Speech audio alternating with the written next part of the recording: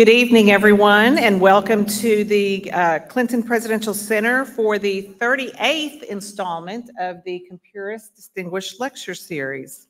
I'm also joined tonight by my colleague, Dr. Jay Barth, the director of the Clinton Library, and Dr. Vicki Soto, who serves as the Dean of the Clinton School of Public Service. And I think on my way in, I spied Skip Rutherford here, who is the former Dean of the Clinton School of Public Service. So glad you all are here joining me tonight. I'd like to start the program by recognizing the Kumpuris family who endowed this incredible lecture series with AT&T. Please accept our real sincere appreciation for the gift you've given our community. Thank you all.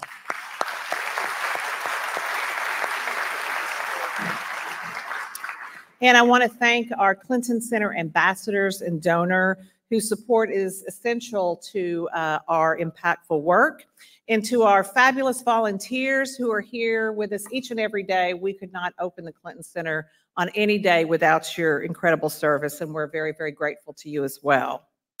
Let me also recognize my longtime friend and mentor, Mac McClarty, who is here with us, and Donna McClarty. Mac called me up a few months ago and suggested I connect with Mr. Hussman about this terrific opportunity, and so we've been looking forward to this program for months. So Mac, thank you for that call, and thank you and Donna both for joining us. Tonight's special guests are former Washington Post executive editor and author Marty Barron and veteran newspaper publisher Walter Hussman Jr. Now, I make it a priority to read the Washington Post and the Arkansas Democrat Gazette every day, and I encourage you all to do the same, as newspapers still remain cornerstones of our democracy.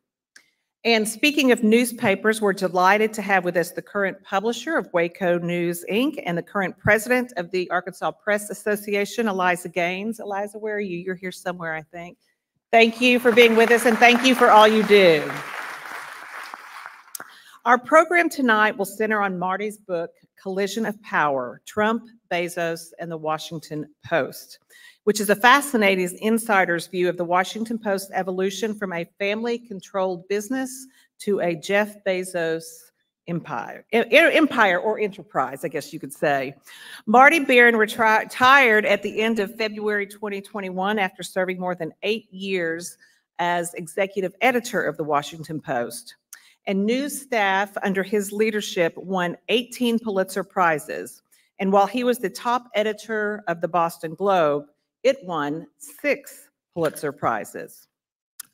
Walter E. Hussman Jr. is the chairman of Waco Media, Inc., publisher of the Arkansas Democrat Gazette and several other newspapers throughout Arkansas, Missouri, and Tennessee. He was named editor and publisher's publisher of the year in 2008, and has received numerous other recognition throughout his distinguished career. He was a member of the board of directors of the Associated Press from 2000 until 2009. And in October 2019, the journalism school at the University of North Carolina was named the UNC Hussman School of Journalism and Media. Now, 2 quick housekeeping items. Please take this opportunity to silence your cell phones. And wanted to let you know that following our program, Marty Barron will be signing books, which are available for purchase from the Clinton Museum store. Now, it is my pleasure to turn over the program to Marty and Walter. Thank you.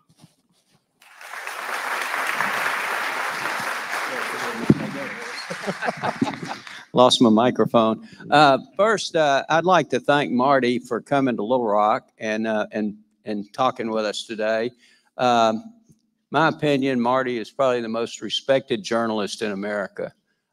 So it's a great honor and a pleasure to have you here.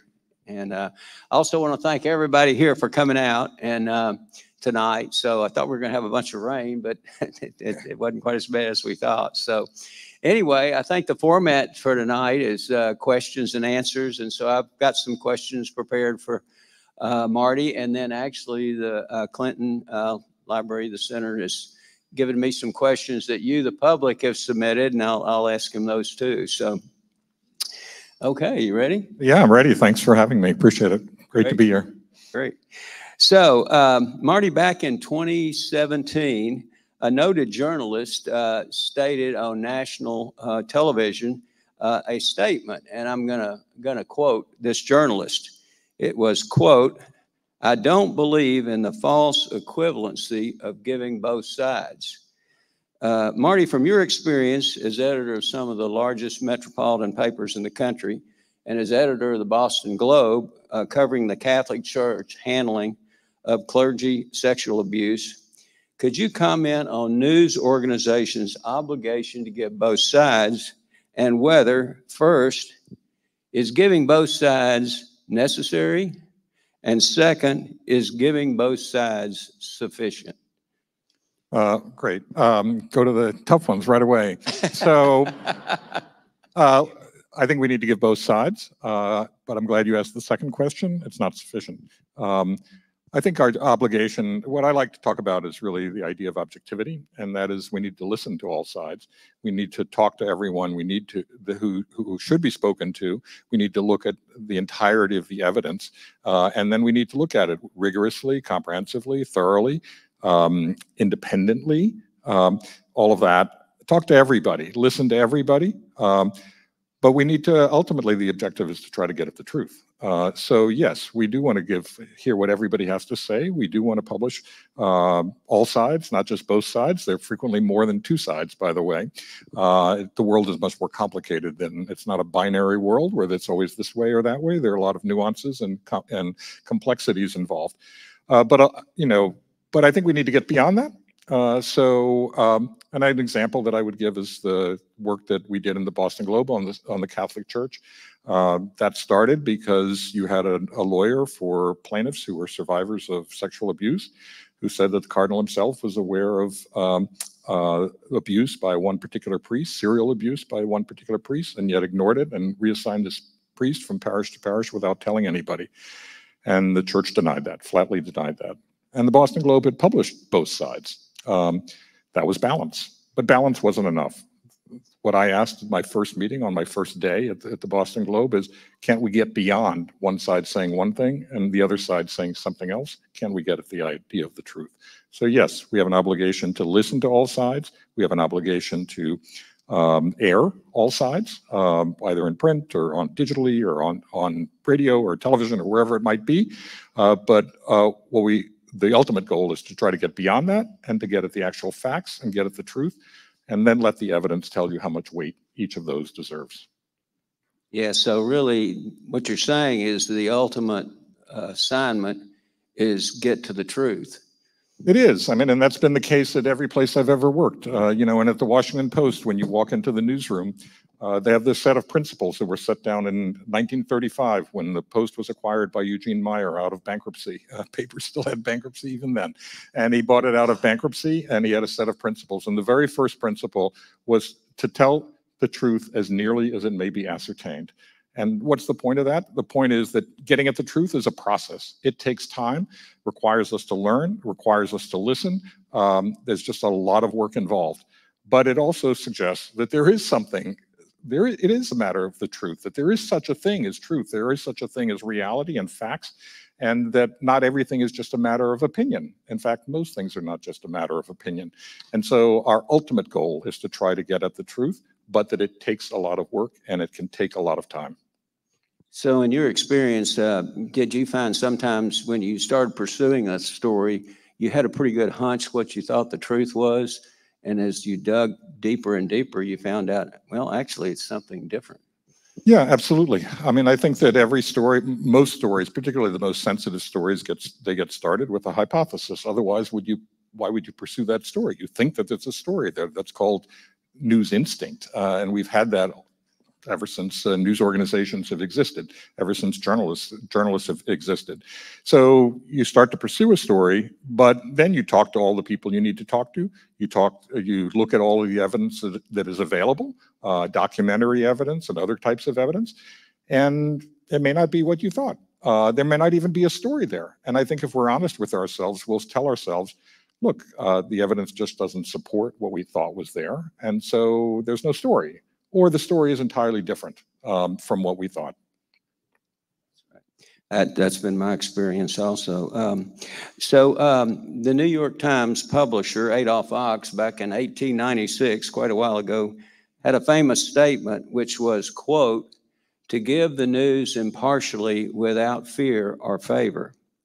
That requires courage not to fear the consequences of publishing news stories and editorials that might be unpopular.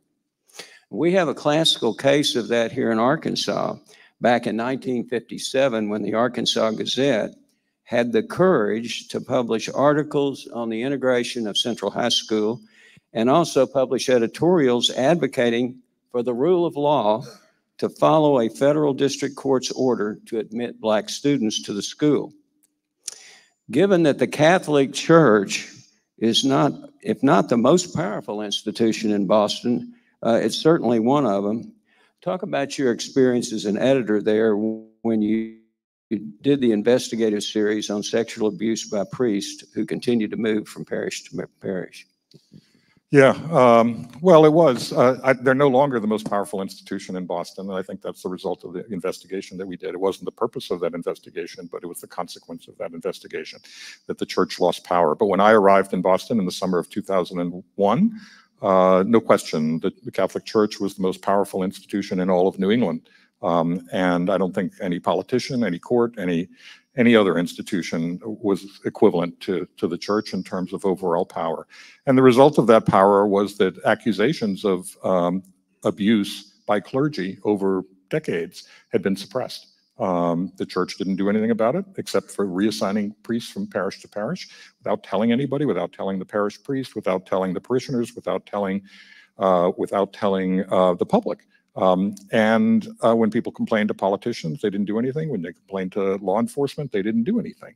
And so decades of abuse were covered up as a matter of policy and as a matter of practice within the church. So, you know, our experience was that, you know, as I said, at my first meeting, we had these accusations, and I said, we have to get at this. And so we met with our outside lawyer initially on that very first day and asked him to take a look at the case and see what the opportunities were. And then the columnist who had written the first column that drew my interest to this case, I said, by the way, we might go to court to try to get these internal church documents that would reveal the truth. And she said, well, that's great, but we've never done a proper investigation, a journalistic investigation. And I said, well, that can't be right. And she said, well, it is right. And so we called together the investigative team, the Spotlight team, and they agreed to pursue this story. And so we were on parallel tracks. We were on the track of a journalistic investigation, and then ultimately, you know, in a few weeks, our lawyer came back to us and he gave us his assessment. And I said, well, what are the odds? He gave us the assessment of the judge, of the law, of everything involved there. Fortunately, the judge was a woman. She wasn't part of the old boys club in Boston. That was good for us. There were matters in the law that could be in dispute, but we thought, you know, we had a chance. And I asked the lawyer, well, what are the odds that we might prevail? And he said, like any good lawyer, he said 50-50. So, and I said, well, those are really good odds for a journalist. That's right, I'll take that. And so we pursued that. And ultimately we did get those court documents. And that was absolutely critical, is that we actually had documentary evidence that people could see that when a woman, typically it was a single mom who had kids, had boys, and she wanted to have a male figure in the life of the kids, and she thought she could trust the parish priest, and it turned out she couldn't. And so when she became aware of abuse, she would complain to very devout Catholics, and complain to the archbishop and to the bishops of this abuse. And we had the actual letters that were sent by the cardinal and by others within the hierarchy of the archdiocese saying this priest will be taken out of ministry. And then we could demonstrate that the priest was not taken out of ministry. The priest was simply reassigned to another parish. And that would happen over and over and over again in multiple cases. So, I mean, it was a revelatory, and we certainly expected that when we published those stories that we would receive an enormous amount of blowback from the community because there were so many Catholics in the Boston area. And we got just the opposite. They felt they were grateful for what we did. They were convinced and persuaded by what we did because we actually could show the evidence, and we could show it online, and we could reproduce those letters and all of the evidence online for the first time that we could ever do that. And so people felt betrayed, but they felt betrayed by the church. They felt that the church had betrayed the parishioners, and that it had betrayed the principles of the church. And in fact, that is what happened. So it was an enormously gratifying experience in that sense. And we kept at it. Over the next year and a half, we published more than 900 stories about that. And I think we needed to in order to keep up the pressure on the church itself.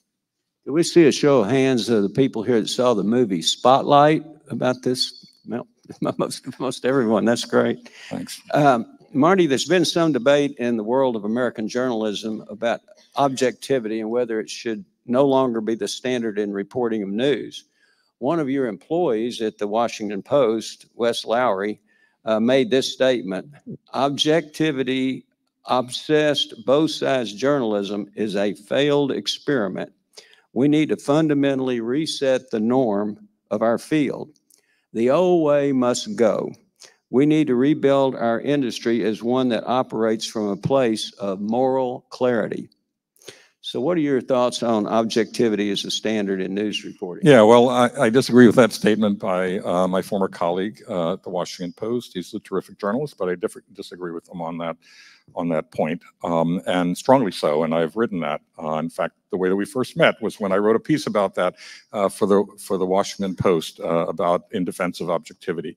And I think it's important to remember what objectivity really means, because it is not both sidesism. It is not false equivalence. It is not on the one hand, on the other hand, journalism. So this is a concept that goes back more than 100 years. It was popularized by Walter Lippmann, who was one of the most noted journalists in the United States. He had actually been a member of the Wilson administration, and at the time that the U.S. entered into World War I, and he had actually been part of the propaganda arm. Propaganda was becoming a field of its own. He came to regret his involvement in that, and he felt that the press was complicit in that propaganda. And he came to feel that the press really needed a standard to overcome its own prejudices, its own preconceptions, its own pre-existing points of view that all of us have, because if we're human beings, we all have opinions, right? It's only natural for a human being to have an opinion. But if the objective is to get at the truth and to get at reality and to get at the facts, the underlying facts, then we need to move beyond our own preconceptions. And so he proposed an objective method, as if we were very much modeled on the idea of a scientist who begins an experiment with a hypothesis, thinking that if he does an experiment that it might demonstrate something. And so you start with a hypothesis, but then you let the evidence dictate what the result is and the conclusions that you come to. And so the idea was to sort of set aside our own preconceptions, have an open mind, talk to everybody, as we were discussing before, look at all of the evidence, look at it honestly and honorably, not selectively. I mean, obviously, if a scientist were to pick and choose among the evidence from an experiment, that would be considered scientific fraud. In a way, he was arguing that it would be journalistic fraud just to pick and choose among the evidence and not look at the totality of the evidence. And do that. And once we've done that, we have an obligation to tell the public fearlessly, unflinchingly, what we've actually learned. To do that, and because the objective is to try to get at the truth, but he felt that the best way to get at the truth was to start with an open mind and a willingness to look at everything, to listen to everyone, to be a learner, not to assume that we have the answers at the beginning, but to ask the right questions and pursue the answers. And the suggestion is that we have to begin our work with a high degree of humility. Recognizing that we're often seeing the world, journalists are often seeing the world pretty much through a keyhole. There's no limit to what we actually know and can see. Sometimes we can swing the door a bit open and see a lot more. And then sometimes we can, with luck and skill, we can swing the door wide open, as I think we did in the case of the Catholic Church in Boston, and you can see the totality, the total picture.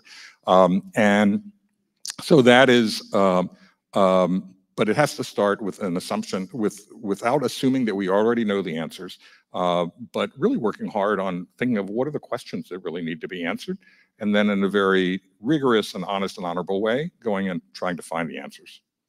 I remember reading something you wrote that we all want objective judges, we all want objective juries, we all want objective scientists, we want objective doctors. Why would we as journalists think that we should get a pass? And I think that's true, and I think that's what the public expects. We would want objective umpires too, by the way. I mean, if we had an umpire, in the Red Sox-Yankees game, just to pull out an example out of the hat, and you saw that the umpire wasn't actually expressing an opinion, but was constantly, let's say, tweeting like good news about the Red Sox, and just tweeted without any comment, only about the Red Sox, and then there's a Red Sox-Yankees game. Would you have any doubts as to where that person's leanings were, and would you have any trust in the decisions that are made by that umpire? You wouldn't. And so I think there are lessons for us as journalists in looking at what we expect of other people, of other professionals. And I, as I've said in my book, we have no hesitation in holding other people accountable for a lack of objectivity. And by the way, we like to use the phrase objective reality. What does that actually mean? So we have no hesitation in holding other people accountable for that. We should expect that. Well, I think the public already does hold us accountable, and I think we should hold ourselves accountable as well. I was recently reading the Columbia Journalism Review, and a statement there caught my attention. And here it is in quotes. It was talking about reporters. Only quote people who deserve to be quoted.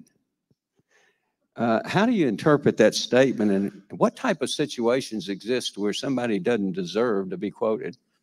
Well, there's some, actually. I mean, I don't know what the context was for that, so I can't really weigh in on that specific instance.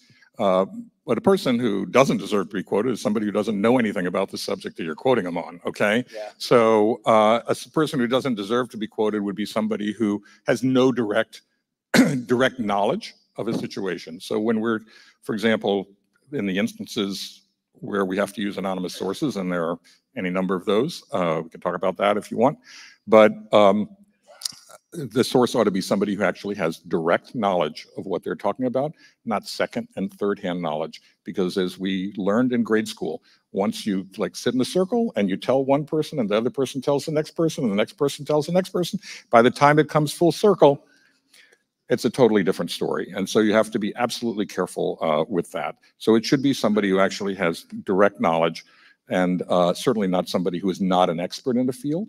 So, for example, in issues of public health, I think you ought to be quoting people who actually know something about medicine and know something about public health.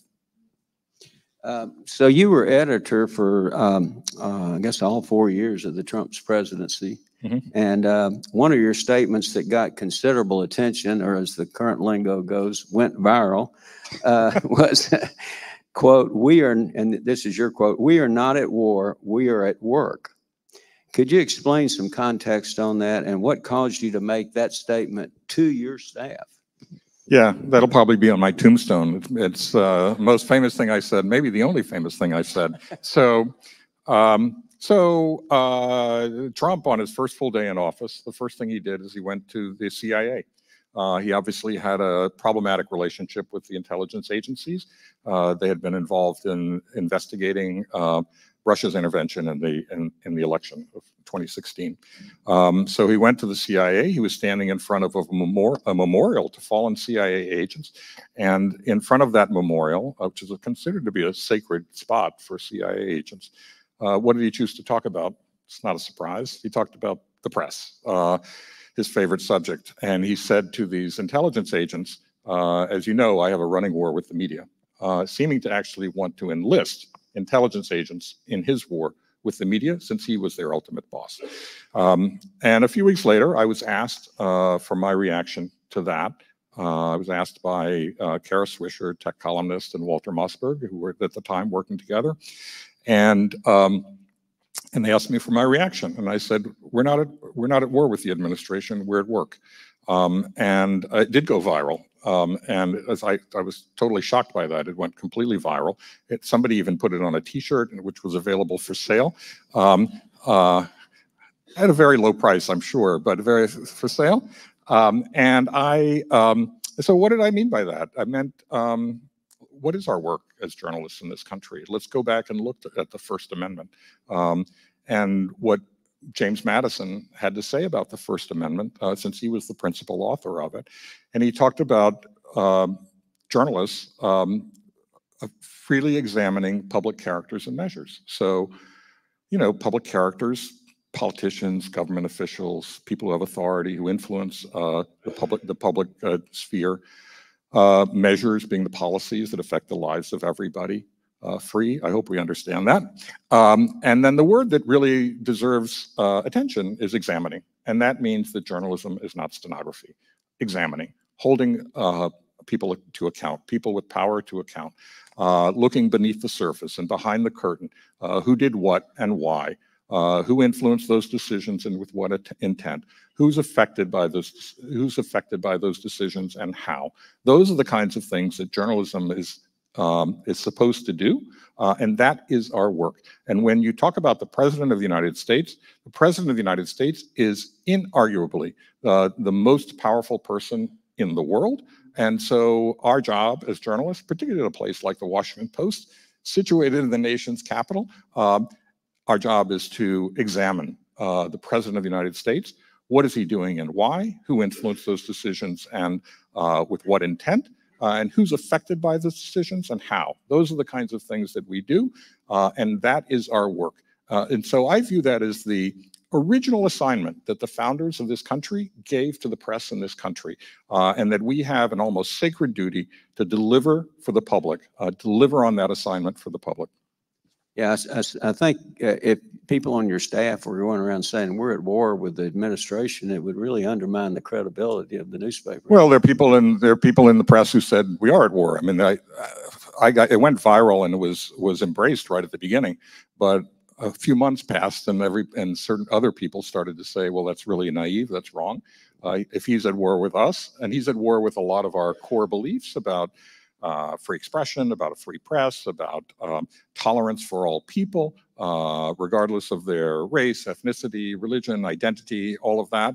If he's at war with a lot of our core values, then we have to recognize that it's a war, and we're in that war. And to not recognize that is naive, and that was their argument against me. And there were plenty of people in our profession who agreed with that. Thankfully, there are also plenty of people who agree with me. Yeah, very good. I'm talking about social media for a minute. And in your book, you talk about problems you had with some reporters using social media. I believe you said the majority of your staff, there wasn't a problem.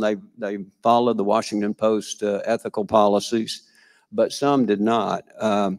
So, for years, newspapers have required their news reporters and people on their staff not to make political contributions, not to post yard signs, not to adhere bumper stickers, and to avoid any public positions on partisan or controversial public policy issues. But some reporters, not just at the Post, do not want to follow that policy on social media, claiming things like transparency and authenticity. So would you comment on your experience with that at the Post? Sure. I don't know anybody who put yard signs or made a political contribution or did any of that. But I know a number who actually were quite vocal on social media in a way that I found highly problematic for us as an institution. I thought it was highly corrosive to our credibility, that there were stories which we would take great care on, took care with the way we wrote the stories, with the headlines that we used, with the photographs we used, with the captions that we wrote, you name it, with everything. And then one person on staff who was not involved in that story would tweet something out expressing what is essentially a political opinion, and that would draw all the attention, and the story, they would overwhelm whatever we did. in terms of the actual as an actual institution, and I find that to be really problematic. And that's why we have these guidelines is to protect against that. And so I was quite clear that I thought that that was inappropriate, that explicitly violated our actual guidelines, that people shouldn't be engaging in that kind of activity. But people did say, well, look, let's not pretend that we don't have opinions here. Let's just essentially let it all hang out. We can't be, and by the way, we can't be one person at home and another person at work. To which my response was, well, why not? Because we asked that of a lot of people, we asked that of our police officers, we asked that of our judges, we asked that of our doctors. They're entitled to their opinions and whatever they say in their homes and whatever with their family members or whatever it might be. But when they go to work, they're supposed to behave in a professional way, and we expect them to. So that was the problem that I had, is that it really systematically undermined our reputation. And, there were other media who were not friends of the Washington Post who were seizing on that and representing that as the Washington Post. And it really wasn't the Washington Post. It was like one person at the Washington Post who would do that, or maybe a few more. And it wasn't representative of who we were or the standards that we tried to maintain in the organization. Thank you.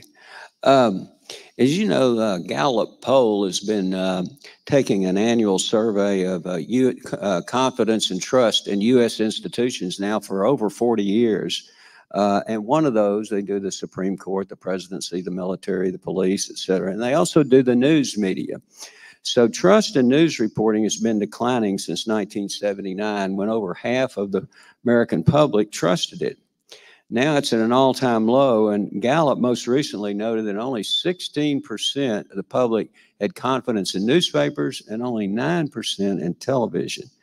What are some of the reasons you think for such a loss of trust in news reporting?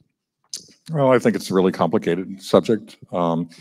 Keep in mind at the time you talked about the 70s, well, that was right post-Watergate, actually. So at the time that the Washington Post and other media were doing their Watergate investigation, the media, and particularly the Post, was accused of being engaged in a partisan effort, an effort to undermine the Nixon presidency.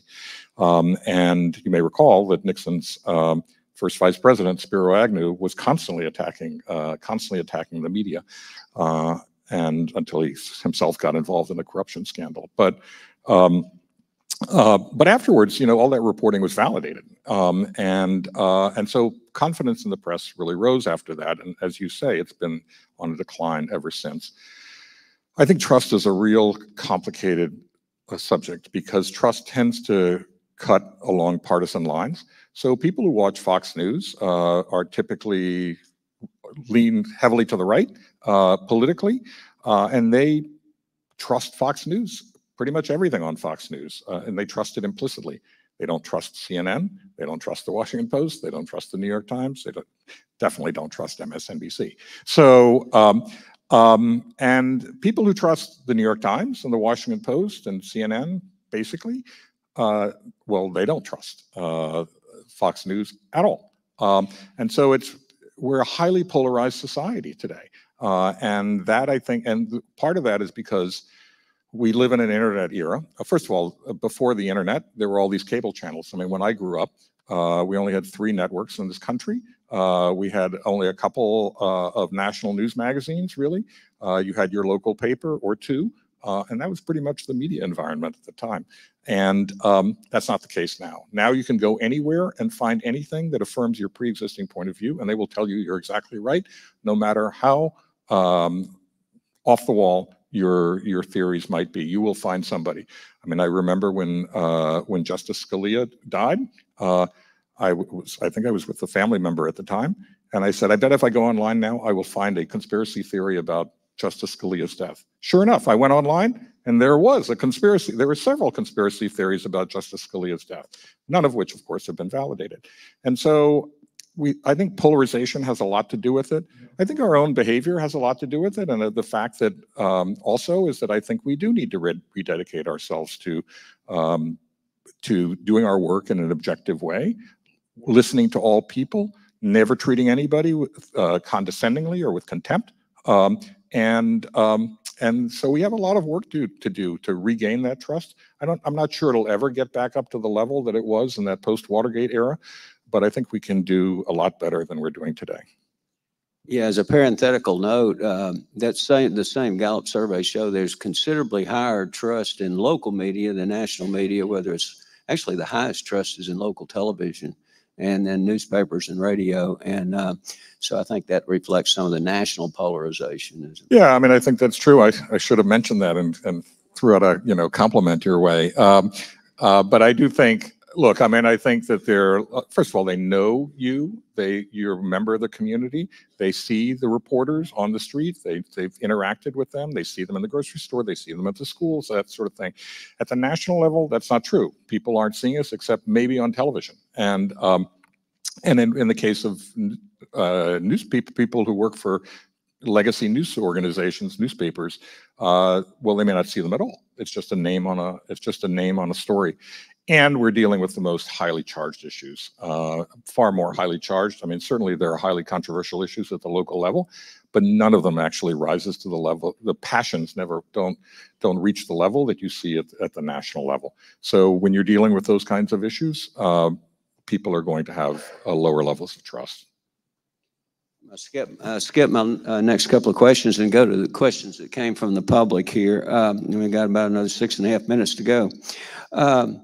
Tell me what you think is a greater threat to democracy in America, Donald Trump or the loss of newspapers and news organizations in many small and increasingly larger communities? Boy, that's such a false choice. Can I say both? I don't know. I don't think you can rank those. Both are huge. I think the crisis in America, the greatest crisis in American journalism is at the local level, and I think democracy begins at the local level. And I think if we really want to know if we want somebody to write about the kinds of things that bind our communities together, news organizations do that, particularly newspapers. If you want somebody to be holding your local officials, whether on a city council, a county commission, or the police department, or environmental agency, or whatever it might be, the school board, well, somebody needs to do that, and that's typically the local newspaper. So that is a threat, clear threat to democracy. The stuff that Trump is talking about quite openly, those are measures that you see in authoritarian countries. And I've spent a lot of time in Latin America, and there are plenty of dictators and wannabe dictators in Latin America. And a lot of the kinds of things that Trump is now talking about doing fall into that authoritarian category. So another from the public here is, it says for several years after Jeff Bezos took over the Washington Post, and actually when you were editor, his financial power was evident. Reporting, graphics, innovations all skyrocketed. But lately it has gotten much lighter with much more soft content, filler, and repeat articles. What is the reason for this? Well, I don't know that I totally agree with that, but I mean, I think you see some of that in the New York Times too. I mean, I don't know how many of you people are getting their emails about what's on Wirecutter and what you should buy today. I just got one on plants I should buy online, which I'm not going to do. And their cooking recipes and all of that. The reality is that what's happened is that post-Trump, there has been less interest in the news. I mean, Biden hasn't been nearly as interesting, maybe for good reason, but less interesting. And people, I think, are taking the press for granted once again. And so there's been a real drop-off in terms of readership. And one thing that the New York Times has done is that they expanded their portfolio, and they started doing this some years ago. So they invested a huge amount of money in their cooking app, and now they have a huge amount of cooking content. They invested heavily, they acquired Wirecutter, and so they have Wirecutter content online too. They invested heavily in a games initiative, starting with, of course, they started with their famous crossword puzzle, but they expanded to all sorts of other things, most recently, well, one of the most recent being Wordle. So all that content is on the New York Times. And so I think if you look at the New York Times, you'll see a lot more of that so-called lighter content, but it's really lifestyle content. And I think the effort is to try to at the New York Times was really to try to insinuate themselves into people's daily routines and not just be a news site, but be more than a news site. And I think the Post is trying to catch up. Okay, I want to make sure I get this question in from the public here. What do you see as the future of print media, and how will it foster confidence in print in the era of artificial intelligence? Yeah, well, I don't see much of a future in print media, to tell you the truth. Actually, I just got a direct message on Twitter today or yesterday from Jack Schaefer, who's the political writer, a media writer at Politico, and he reminded me of a quote that said, "I don't expect to see a lot of I'll be surprised if there are a lot of newspapers by the year 2025." And he said, "This is why I don't make predictions. What's your prediction now?" And I said 2035. So the reality is that the newspapers are declining. Even, circulation for the New York Times on a day-to-day basis, daily basis, setting aside Sunday, has dropped off dramatically. We live in a digital era. People get their information digitally. So I think that's the future. We can't pretend it isn't. Artificial intelligence is a huge problem. Generative AI is a huge problem. We will see, and already have seen, a lot of fabricated videos and still images and audio. I think that will get worse. And then there will be verified images, video and audio and all of that. And people will say that's not true. That was fabricated with generative artificial intelligence. And so the public won't be able to distinguish what's true and what's false. And that is a really, really dangerous place to be, not just for the press, but for society and democracy. How will a shift from traditional print to electronic access change, number one, the public's idea of memory regarding significant events, and number two, the public's view of newspapers traditionally thought of as newspapers of record?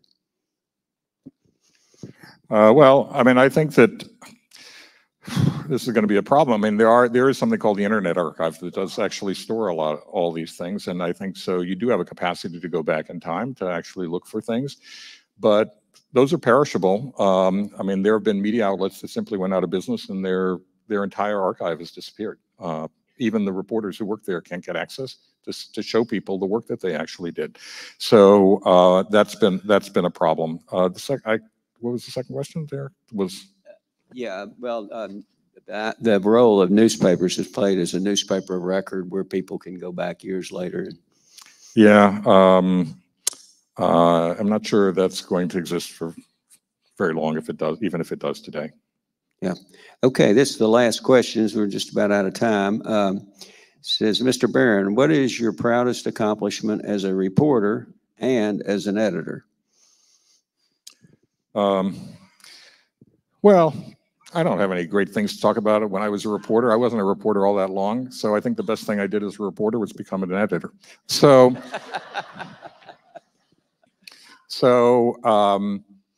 as an editor, I'm most proud of the work we did on the Catholic Church in Boston. And the reason is because it affected ordinary people. You can cover the politicians all you want, and that gets them a huge amount of attention.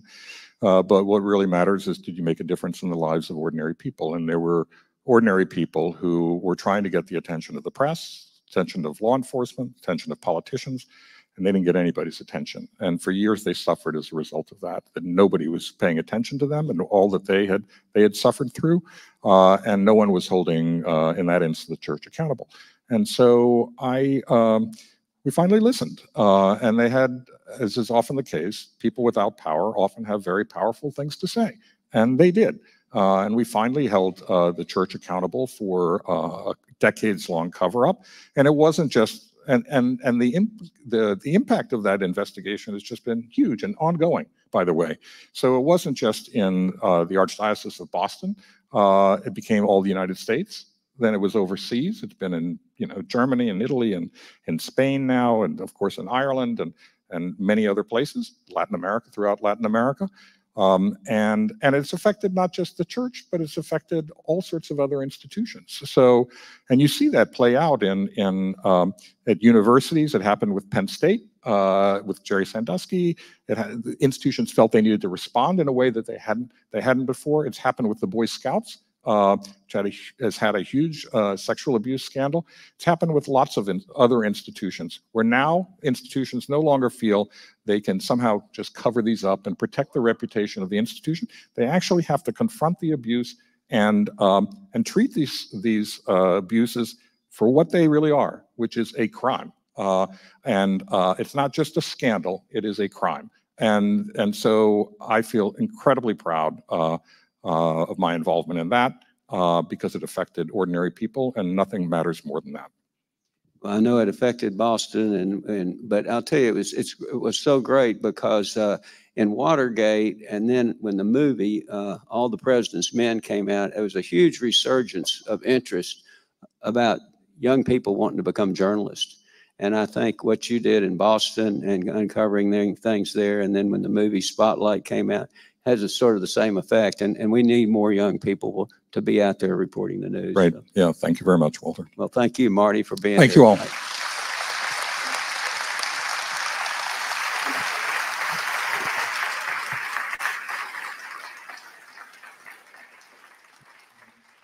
And Marty, thank you for your willingness to come to the Clinton Presidential Center to share your thoughts on the place of journalism in American life and society during this challenging period for newspapers as a business, and the additional complexities created by its intersection with political polarization. So thank you very much.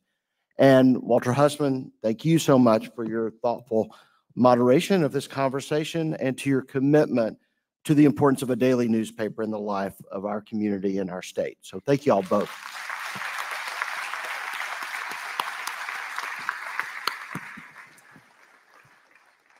Remember, as Stephanie said earlier, Marty will be signing copies of Collision of Power just outside the doors after we close out this event. So I encourage you to pick up a copy of the book this evening. Please also do allow Marty to go ahead and get out to the table, but feel free to stop by for a visit with your book, of course, while you're there. Again, I want to thank our friends at AT&T and the Kumpuris family for allowing the Clinton Presidential Center to bring important conversations such as this to our community. And on behalf of everyone at the Clinton Presidential Library, the Clinton Foundation, and the Clinton School of Public Service, I want to thank you all for being a part of tonight's event with your presence, either here at the Clinton Center or online. Safe travels this evening, and we look forward to seeing you all again very, very soon. Thank you all.